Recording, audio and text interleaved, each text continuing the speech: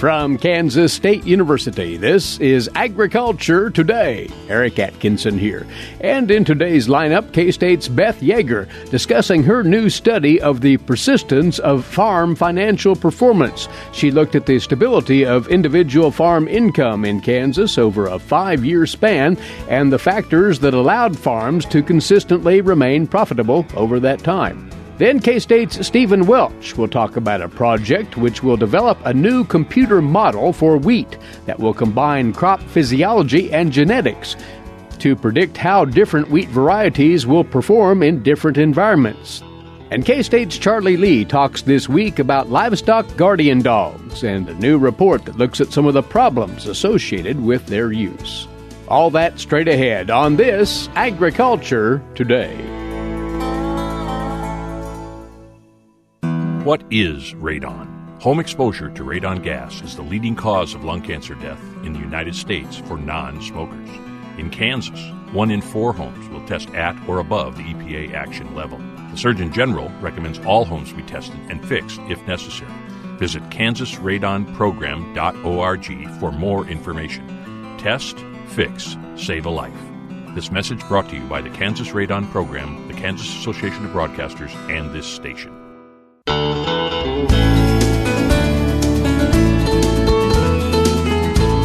You're tuned in to Agriculture Today, and first up for you on this Tuesday, an overview of work that's just out of the Agricultural Economics Department at K-State, conducted by our guest in collaboration with a colleague out of Purdue University.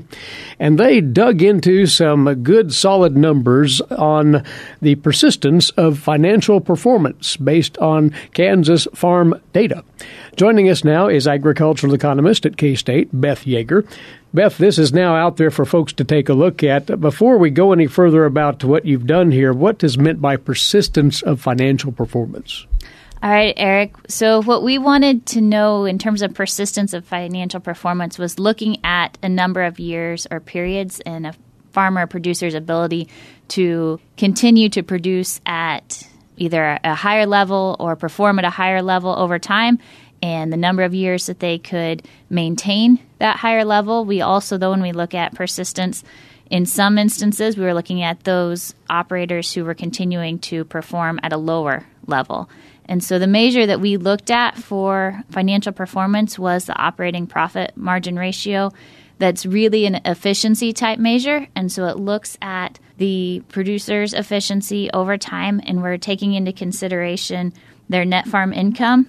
And then we adjust that for their interest expense. So we add the interest expense back into net farm income. We subtract out their unpaid family and operator labor, which we know is critical for a lot of our KFMA members. And then we divide that result by the value of farm production. And so we took that number and then divided all of our farms into quartiles. So we were looking at over a 5-year period.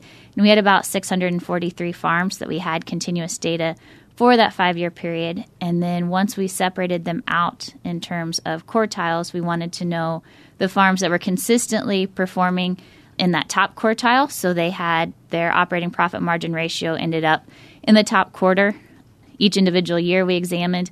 And then we also looked at the bottom quartile. So the producers who had an operating profit margin ratio that was falling in the bottom quarter each year. And so when we talk about persistence, we're wanting to know, all right, for more than 1 year, how often were they in either the top quartile or the bottom quartile? This is an involved analysis, but it needs to be, because when you're looking at this persistence, it has to account for a whole slew of variables. Exactly. And it was really interesting as we were looking at it, only about 2% of the farms were in that top profit margin quartile for all 5 years. But then as we looked at 3, 4, or 5 years, there were about 17.5% of the farms that fell in that top quartile. So overall, I think that's a good sign that almost 20% of our farms were in that top profit margin quartile for at least 3 years.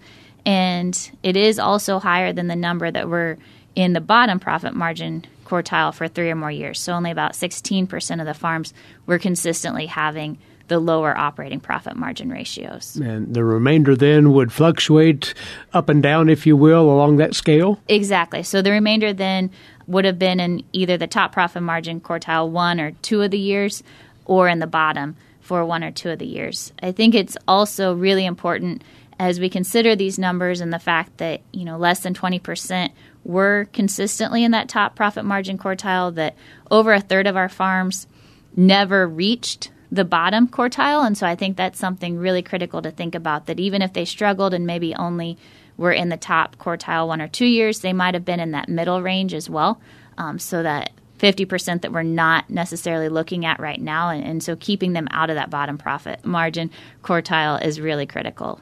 Were you able, Beth, through this analysis to identify the difference makers, that is, the managerial approaches or styles that allowed a farm to rest somewhat consistently in that top income bracket as opposed to those that struggled to get there?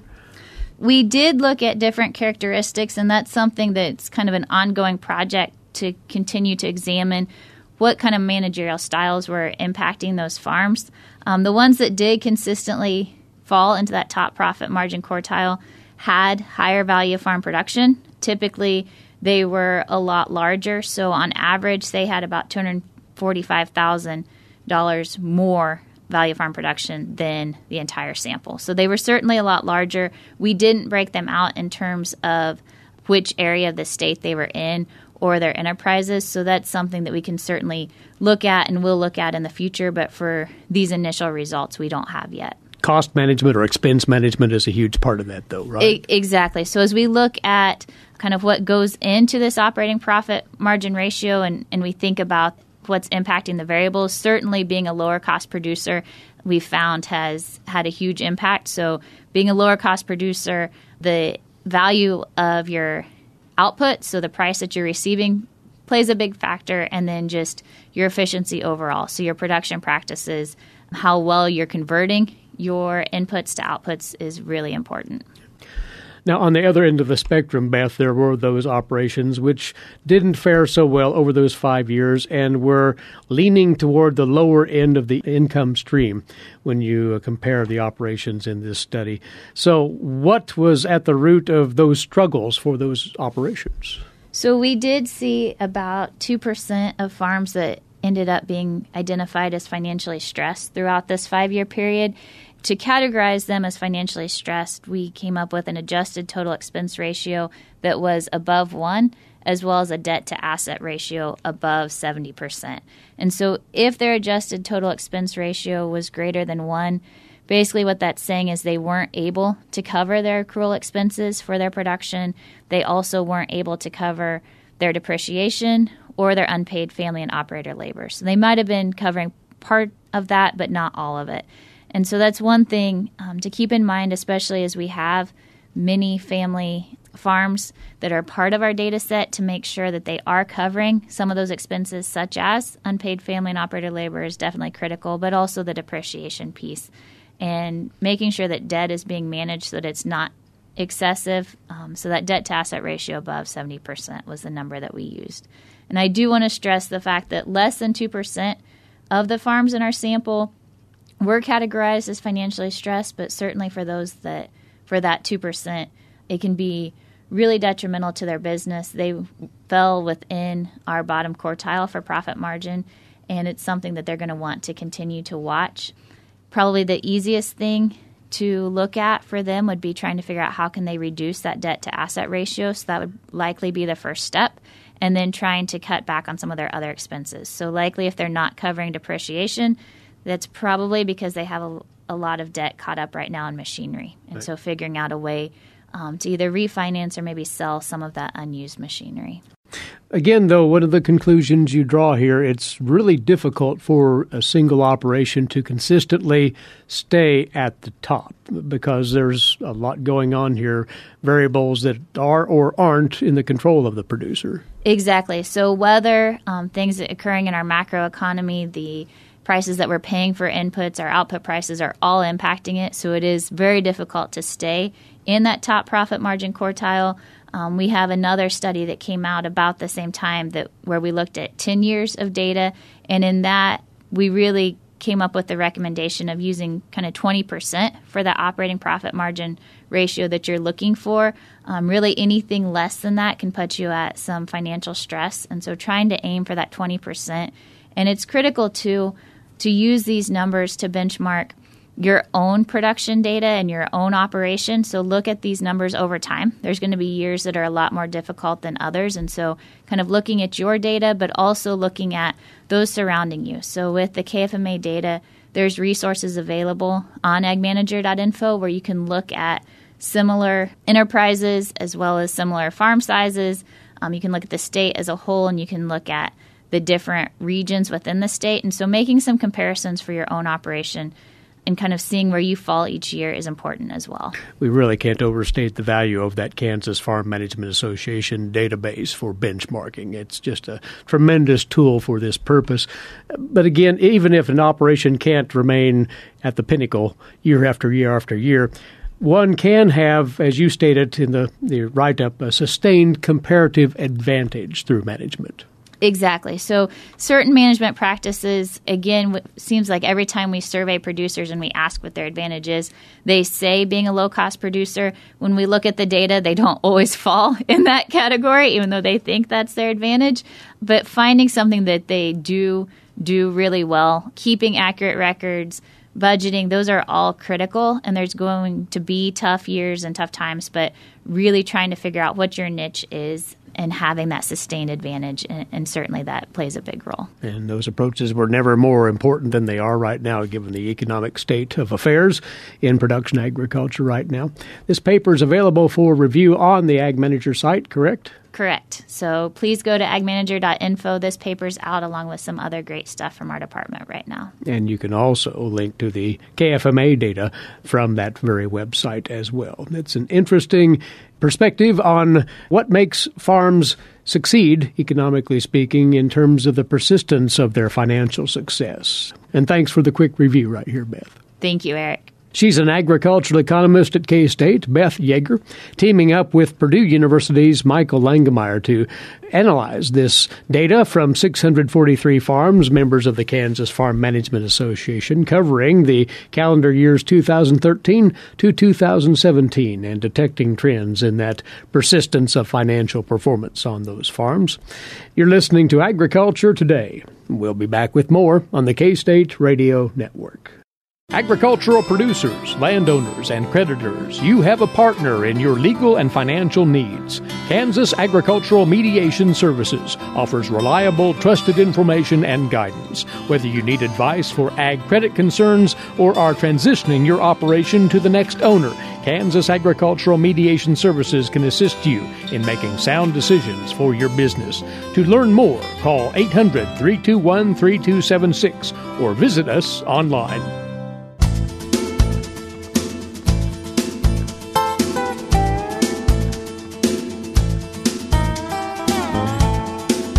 You're tuned in to Agriculture Today. Glad to have you back. Boosting crop yields to feed a growing world population expected to double by the year 2050 is the aim of newly funded and multidisciplinary research led by Kansas State University. The partnership of K-State, Oklahoma State University, and Langston University has been awarded a 4-year, $4 million grant from the National Science Foundation. The goal is to develop ways to improve crop yields, crop breeding programs, and in-field management. The researchers involved will lead a team that will draw on expertise from many disciplines. This project, by title, Building Field-Based Ecophysiological Genome-to-Phenome Prediction, a rather involved title. It will use wheat as an example crop. This team will be building a new computer model for wheat that combines crop physiology and genetics, plus state-of-the-art field monitoring technologies. Instead of making assumptions on such things as soil profile data, canopy temperatures, development phases of the plant, and so on, this model will use actual measurements enabled by the new technology to predict how different wheat varieties will perform in different environments. These researchers will be building this new model and the supporting data system from scratch. The leader for K-State's part here is a professor of agronomy at the university, Stephen Welch. He visited recently with the K-State Radio Network's Richard Baker about this new undertaking.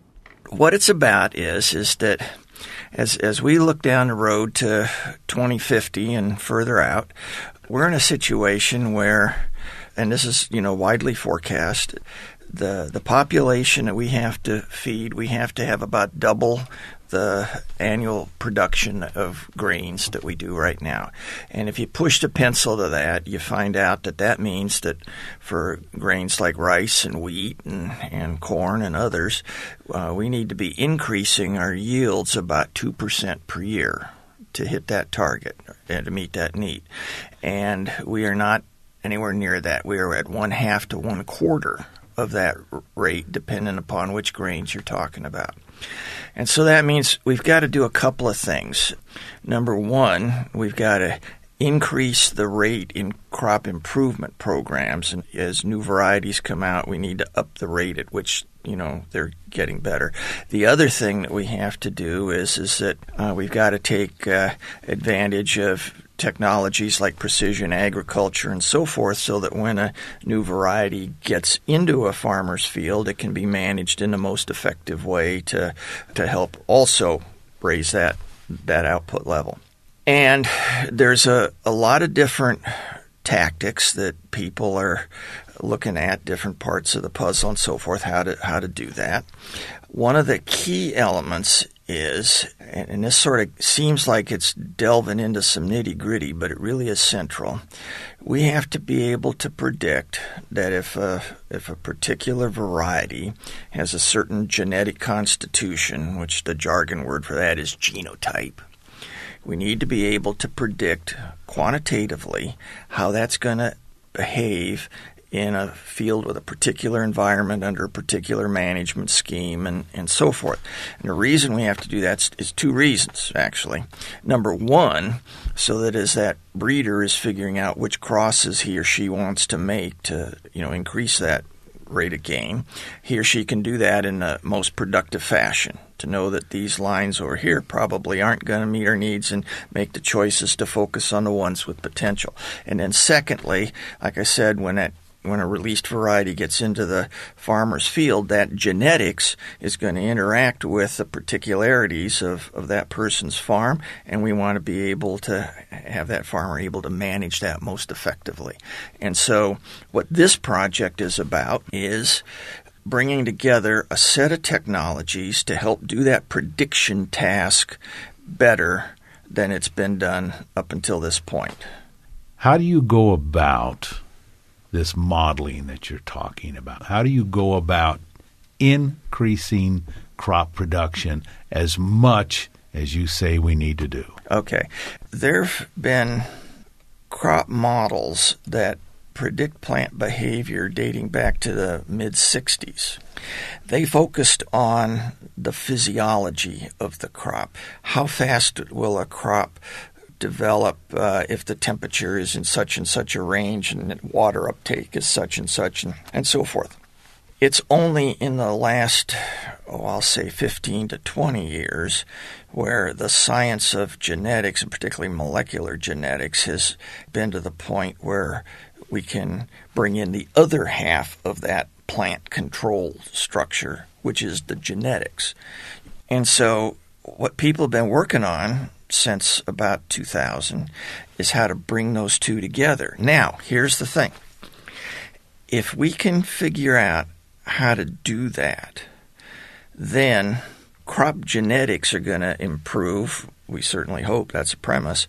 If we understand how the genes work and how they interact with and control that physiology and develop that plant, then we can ask questions like, if these genes were different, if we pulled a gene out of our bank of alternative varieties here and bred that in, how would that modify that control system to generate improvement?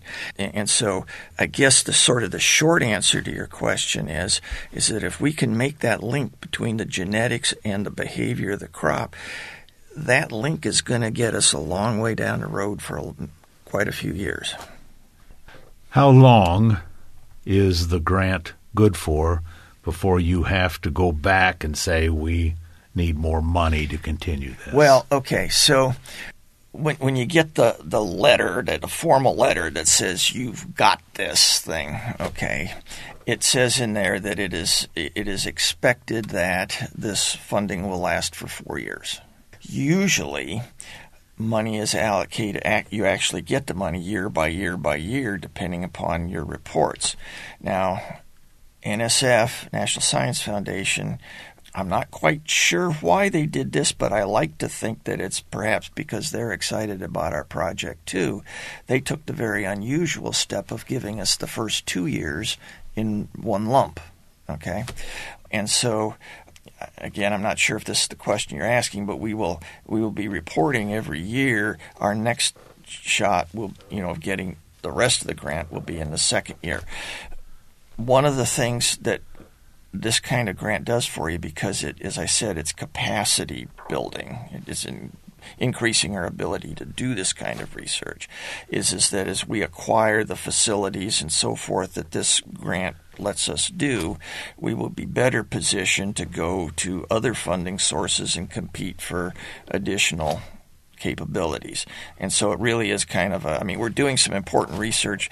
It's a pump priming exercise as well. And so folks that are, like our folks are, that they're excited, they're aggressive in terms of wanting to move this area forward. Every opportunity that's going to come along where they see that there's an opportunity to secure additional funds from this source or that to help buttress what we're doing, I'm sure they're going to be availing themselves of that. So how long before we see some kind of result, do you think? The first results will be in the form of improvements in our breeding programs, which I would hope that some of that would be happening, at least in at least among some of the more innovative breeders and so forth. I'd be hoping that some of that would be happening as we get to that 2-year benchmark. We've got a significant number of corporate cooperators that are major players in their respective areas. They tend to look at, how fast are we going to turn things around. I would hope that in that same time frame we'd see some activities there. And so that 2-year time horizon, I think, is a key one for us. That's kind of the time frame that at least I'd be looking at. Visiting with the K-State Radio Network's Richard Baker there, that's K-State Professor of Agronomy Stephen Welch. He, along with fellow researchers Philip Alderman of Oklahoma State University and Franklin Fondjo Fotu of Langston University, have again been awarded a $4 million grant from the National Science Foundation to build this new computer model for wheat that will integrate crop physiology and genetics toward improved crop yields, facilitated by new cutting-edge field monitoring technologies. Noting that industry partners cooperating in the project include IBM Research, DuPont Pioneer, Topcon Agriculture, DJI, and Veris Technologies. You are tuned in to Agriculture Today. We'll stand aside now for a few moments, and then when we return, we'll have today's top stories from the agricultural news page for you. And, of course, this being a Tuesday, K-State dairy specialist Mike Brook is awaiting with this week's edition of Milk Lines. Also ahead, our weekly get-together to take a look at another wildlife management topic with K-State's Charlie Lee.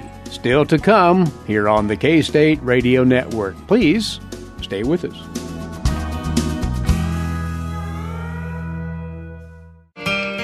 Hamburgers, roast, ribs, steak, or whatever you prefer. Beef, it's what's for dinner. Kansas cattle farmers produce 7.5 million head of cattle per year. It takes about 7 tablespoons of peanut butter to get the same amount of protein in 1 serving of lean beef. Support your local Kansas farmers and ranchers. Eat beef. This message was brought to you by the K-State Animal Sciences Leadership Academy participants.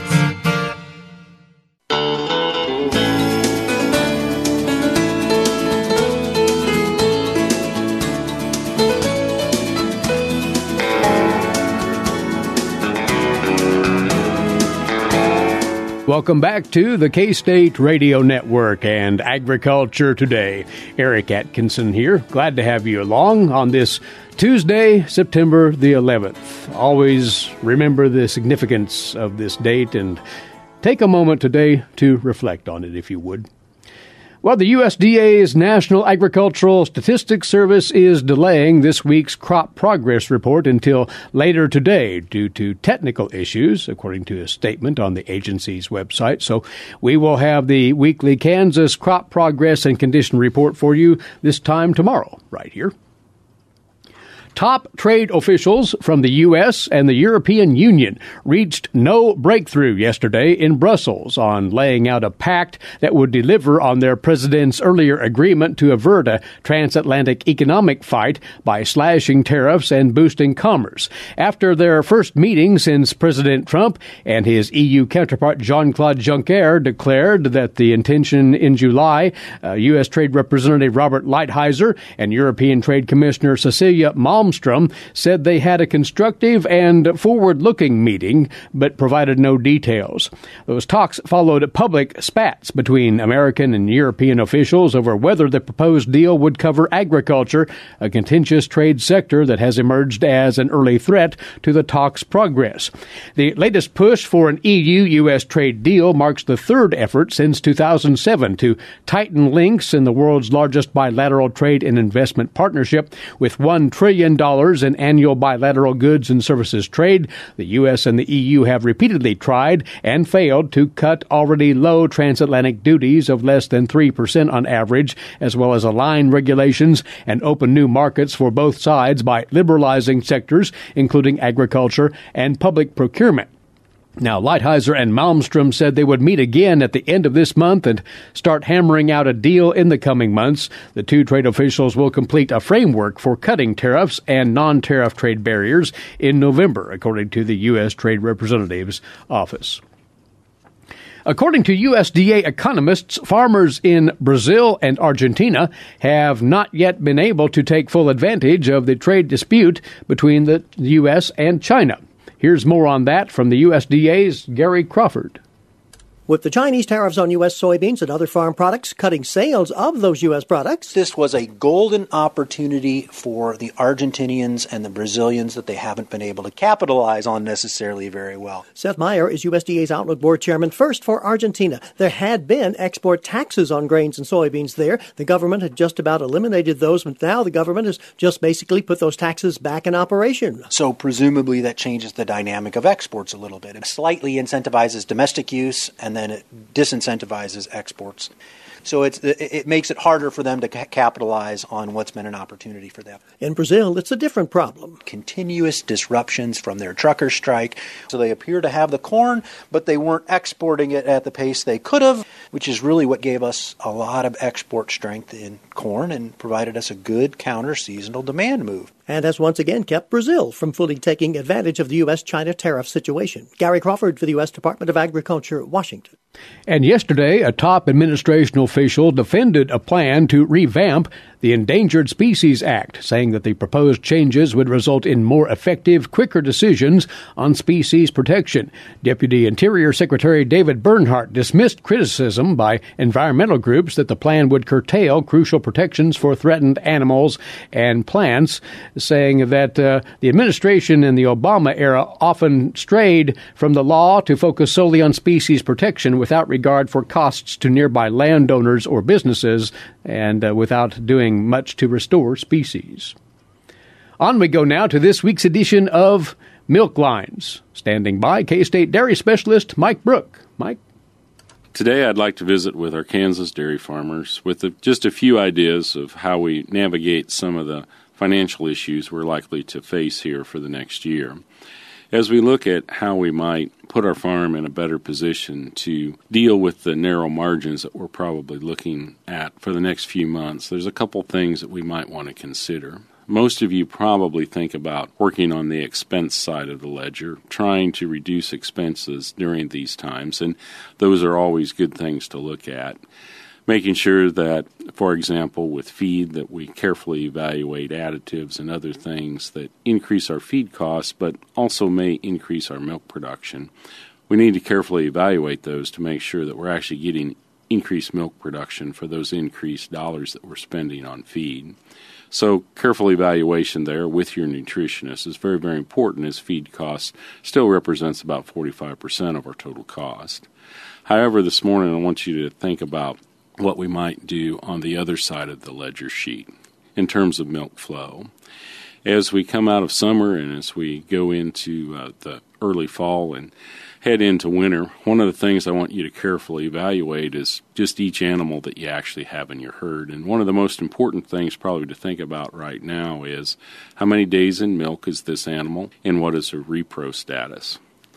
So as we're coming out of summer, we probably have quite a few animals in our herd that are still open. Many of those animals may be 150 days or more in milk. So a critical question you need to ask yourself is, do I continue to breed this animal, or is it an animal that probably needs to leave our farm at some point? So as we're making these decisions, we might have the opportunity to do some synchronization and maybe in the next 30 days get this animal pregnant. However, if that's not going to happen, we really do probably need to think about whether or not she needs to be culled and at what point does she need to be culled. Now, the thing that we need to think about then is the heifers that we might have to bring into the herd. If you have a good supply of heifers, removing her from the herd actually isn't probably a bad idea, as we have an animal to take her place. The other side of that coin that you need to think about is also your total herd size. In other words, the number of cows that you actually have lactating.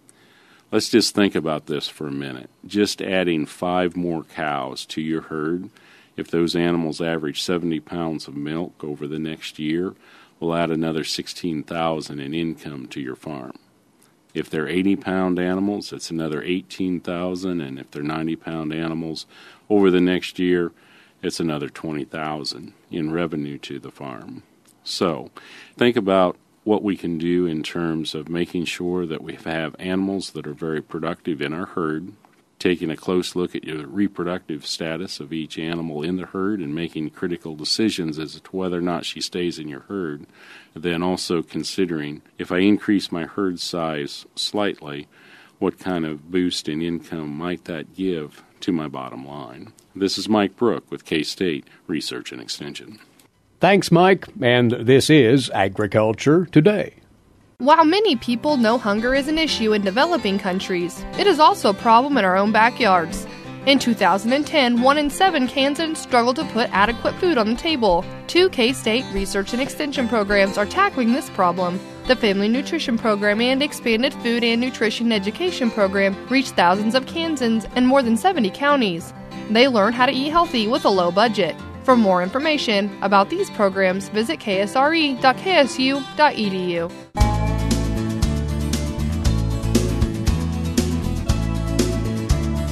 This Agriculture Today concludes with another look at wildlife management, and in the guest chair once more is wildlife specialist, K-State Research and Extension, Charlie Lee. Charlie, a closer examination today of livestock guardian dogs, again, as a way to ward predators away from livestock, a method and a practice that has a long history behind it. Yes, there's a written information, more than 2,000 years, the value of livestock guardian dogs. A livestock guardian dog is a dog that's been bred specifically to protect livestock from predators. They primarily stay with the livestock. The protection that they provide is instinctive and that can be modified with proper training. The dog bonds with the herd at an early age and socializes with the herd and actually thinks they're a herd member. They've been used to protect many different species of livestock, but primarily sheep, goats, cattle, and in some cases chickens. They're not a herding dog, which is used to control livestock movement. This is an animal that's sole purpose is to protect the herd from predation. And there are certain breeds that are acclimated to this behavior? There are lots of breeds. Many of them are large dogs. Some of the more common breeds that our listeners may be familiar with would be Great Pyrenees. Many of these dogs approach 100 pounds in size. So we have the Great Pyrenees, we have Commodores, Marimas, Akbash, Anatolian, and many, many other breeds, with new breeds now being more widely promoted. the problems with some of these dogs in that you would think if we've been using this as a protection tool, management option for 2,000 years, we would have a good body of science to evaluate some of the reasons they don't work. Because as I travel around visiting with livestock producers and deal with predation problems, there's probably a small percentage that actually employ livestock guardian dogs. The sheep and goat industry certainly has a larger percent, but probably in the 20 to 25% range. It would be much smaller for the other livestock species. And when I visit with people and ask why, they cite lots of problems. And some of those limitations of guardian dogs and some possible solutions was the subject for a worldwide conference that took place in 2015, and those results were just published last year. Well, what would some of those problems be? Does it get back to just how guardian dogs go about protecting the herd? Well, that's one of them. People don't have a good understanding of how livestock guardian dogs work.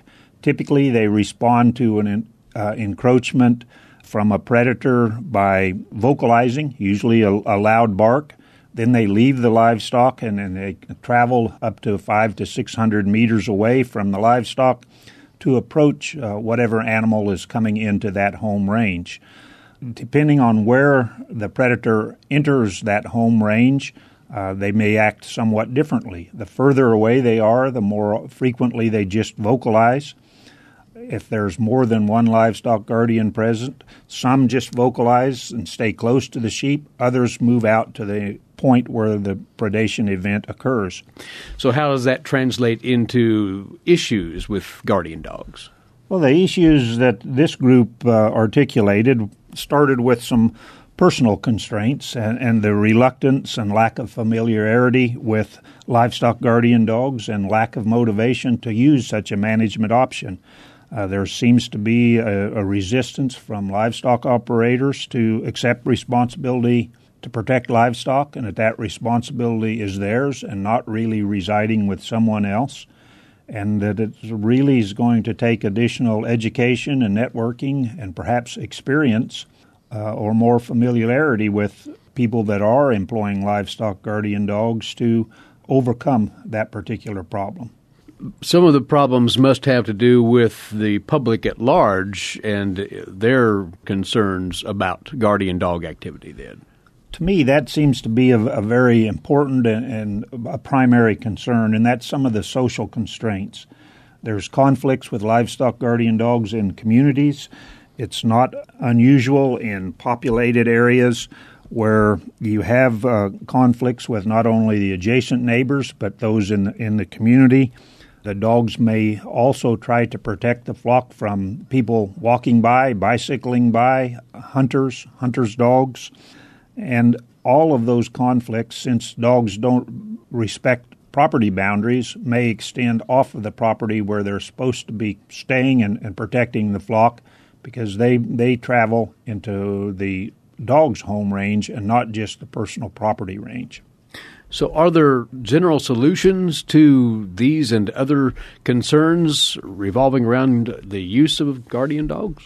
Well, I think some of the solutions are select and train the dog to reduce aggressiveness, particularly to humans, and reduce the aggressiveness to other dogs. That's important, and you can do some of that and minimize some of those problems by selecting the proper dog at the beginning. Spaying and neutering livestock guardian dogs can reduce their need and desire to wander off site. It also does not seem to impact their ability to protect the flock from predators and does not seem to impede their ability to work together with other livestock guardian dogs in a small group. So I think there's certainly some things that can be done, but it's primarily a need that we need to promote how valuable they can be as we start to get more and more reluctance to use lethal means of protecting livestock from predators.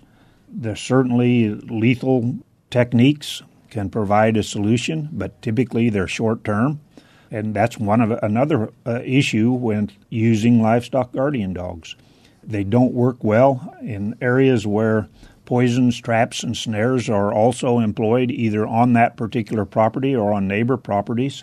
So that can certainly be a challenge. And until we overcome some of those challenges, it's going to be difficult to expect most livestock producers to use livestock guardian animals as a sole means of protection of their herds. Once again, though, they have proven that they can be a valuable answer to predation problems in livestock housing areas. Charlie, we appreciate the information. Charlie Lee, Wildlife Specialist, K-State Research and Extension. So goes our Tuesday edition. Thanks for being along with us. Eric Atkinson here for Agriculture Today over the K-State Radio Network.